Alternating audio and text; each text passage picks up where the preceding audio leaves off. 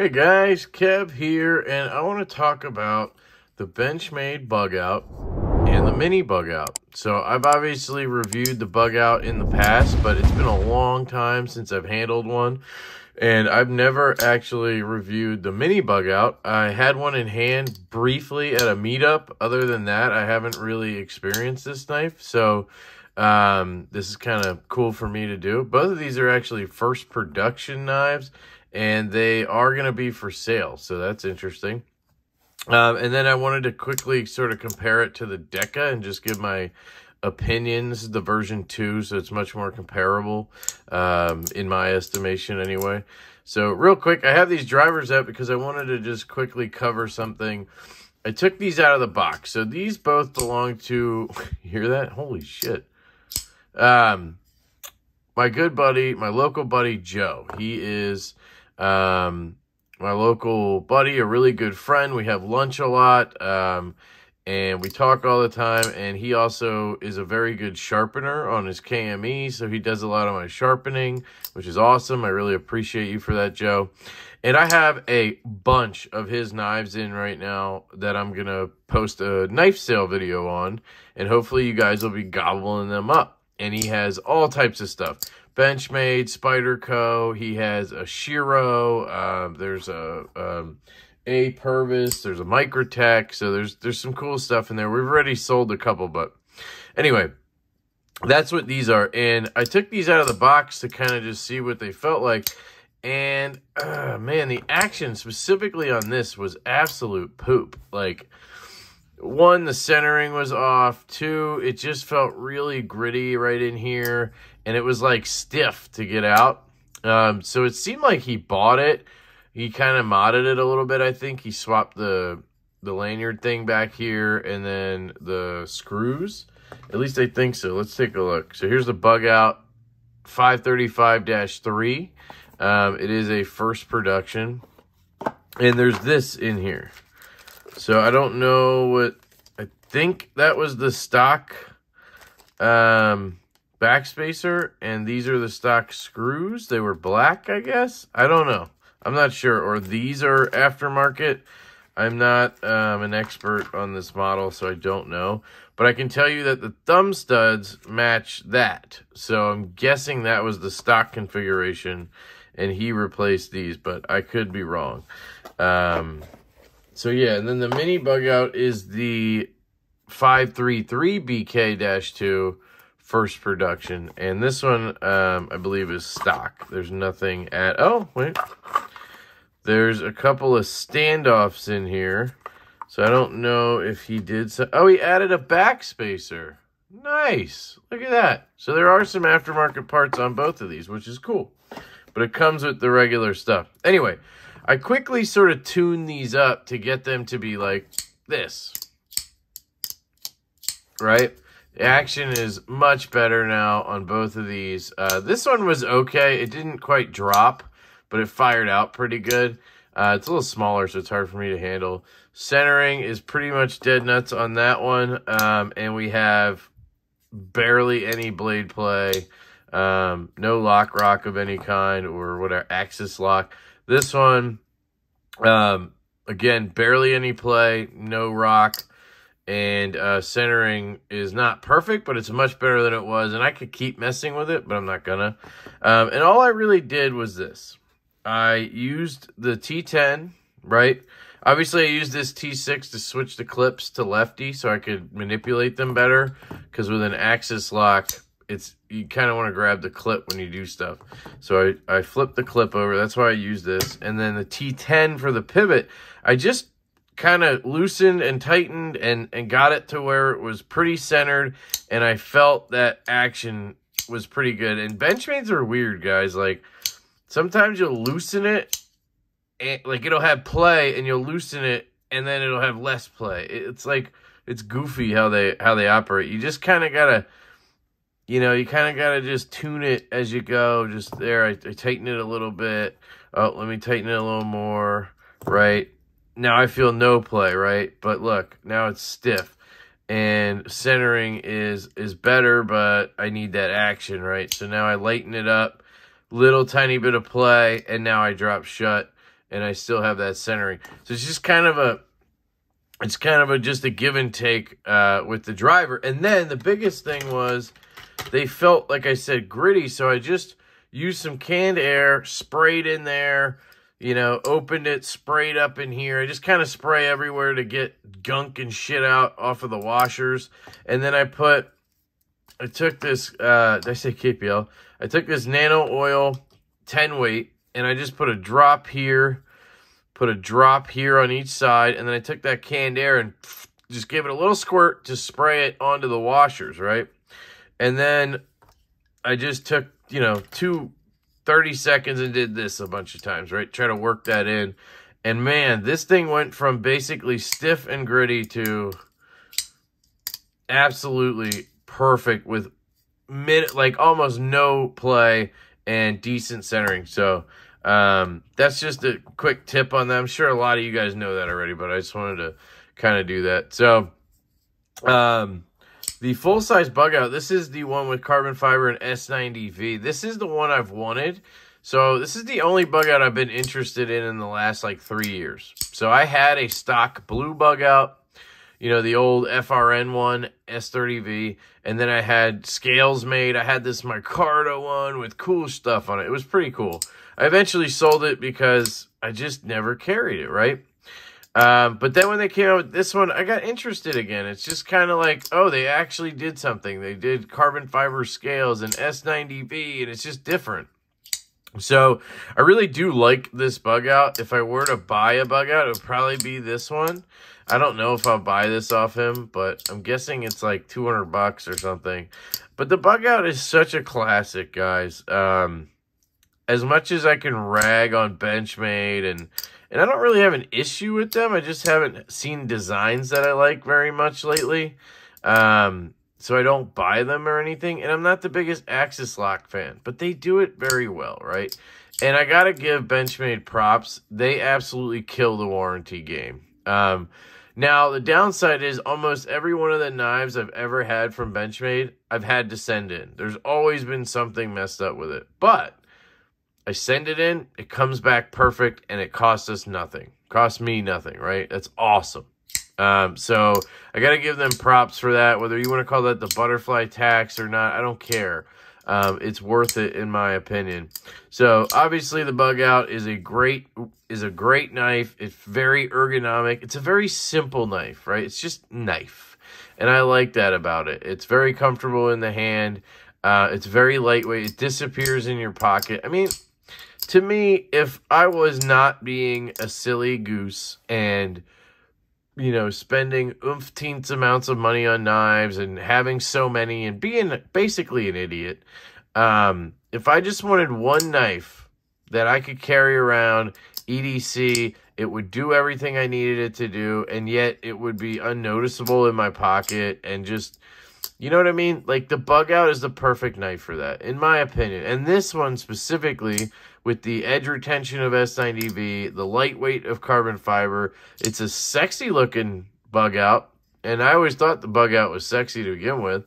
It carries left-handed. It's ambidextrous, so you can hand it to anybody. You know, you can two-hand it out if you want. You can two-hand close it if you want. If you want to flick it, you can, right? You want to reverse flick it? You can. You want it to drop shut? It does, right? You can control these things on the Axis lock and the bug out. I love that. Like, maybe Bob over there doesn't like drop shut. Oh, man, your knife drops shut. That sucks. Well, Bob can just do this, right?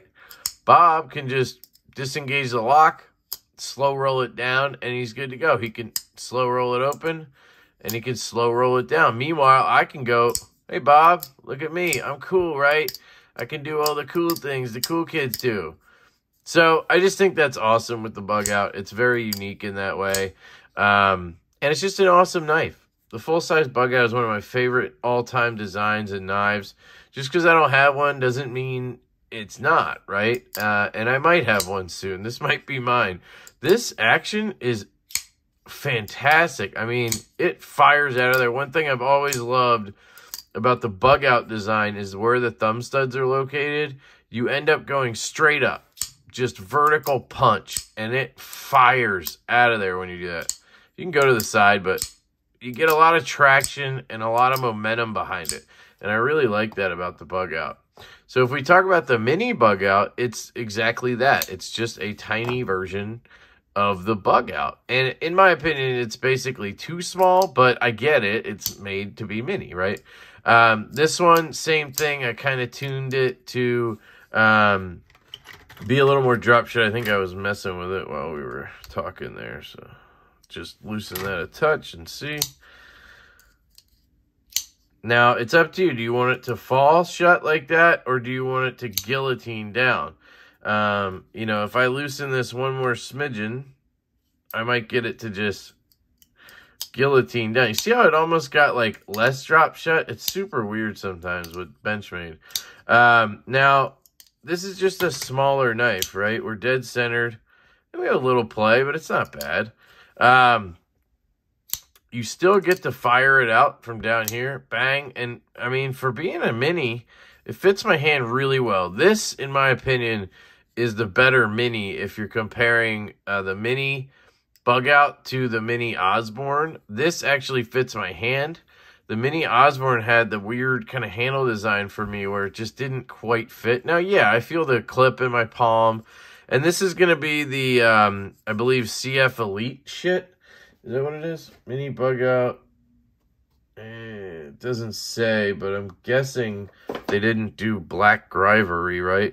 I guess it could be a Blade HQ blackout version, not CF Elite, but I don't know. So I can't tell you for sure. But anyway, I like it. It certainly works. If you need a little knife to just carry around, and it'll still do everything you need. I mean, I still get a full purchase. I can still cut and do everything I need to do with it. And, I mean, put this thing in your pocket, and it's absolutely just gone, right? Weighs nothing. So I actually really like the mini Bugout.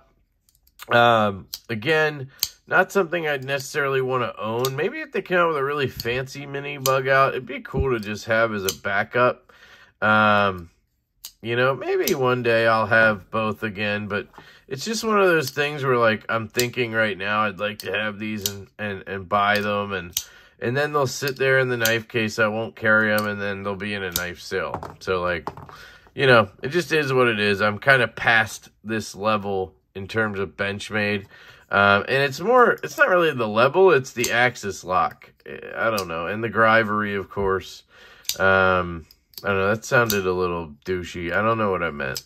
So I take that back. Because I like budget knives. Like, I have this $60 Royale with cheese. I carry this a decent amount. I mean, so it's, you know, and that's cheaper than both of those. So it's more or less, I just like holes and detents, right?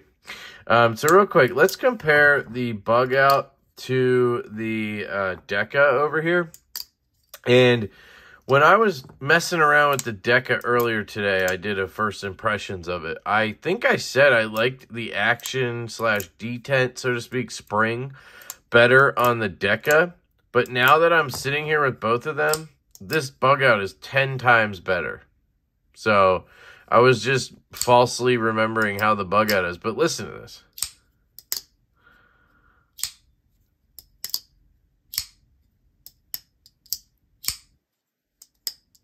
Okay, now listen to this.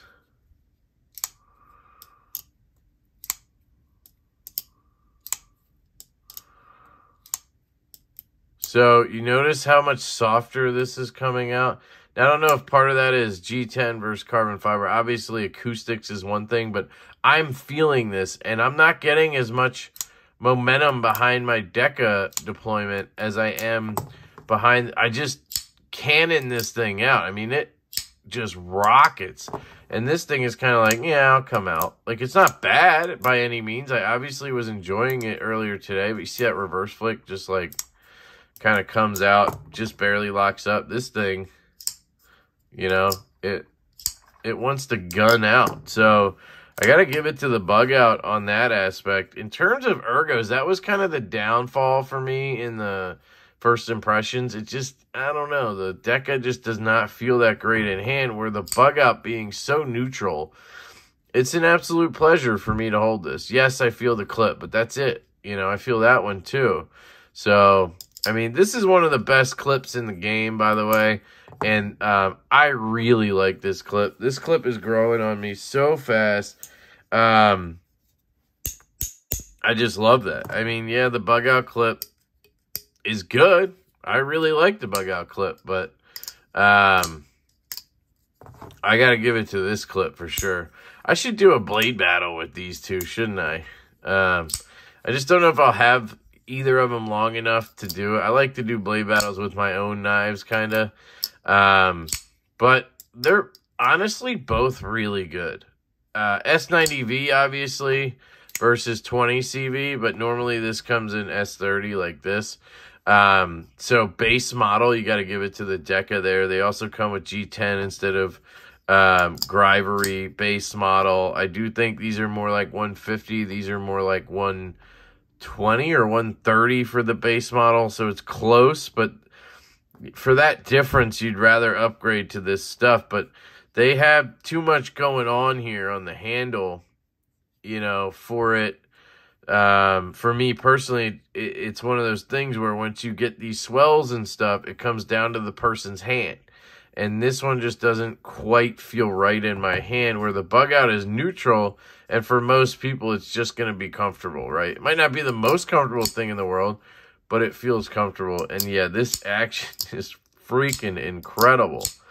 Which is funny, because out of the box, I was like, oh my goodness, this is trash, because it was just so rough and stiff. But obviously, I got it to a perfect situation there. And this came out of the box. I mean, it dropped shut. It's just got a much lighter sort of detent spring, or is it just...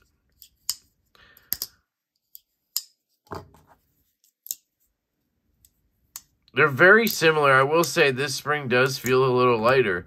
But I think more than that, it's the angle of the stud and where it is. You just get a better pop on the bug out. So if you made me choose right now between the two knives, I would go bug out all day. I really like this. But I love the bug out, guys. I've always loved it. You know, I don't scream from the rooftops about the bug out, but it has a special place in my heart. This was actually probably one of the first, like, more premium knives that I purchased. I think I bought a bug out and a ZT-0450 online from Amazon, and that's what started this. That's what started this. That was in, like, 2017 or 18. I had, like, you know, I had a couple knives, 5 knives for a long time, right? I bought a knife every couple months. I bought one or whatever. And that's how I really started in the hobby. And then COVID hit and it really just took off from there, right? But I had a bug out in pocket along with, you know, that ZT, or I had a Wii rectifier and a Kershaw Atmos. Those 4 knives saw the majority of pocket time for like 2 years, you know.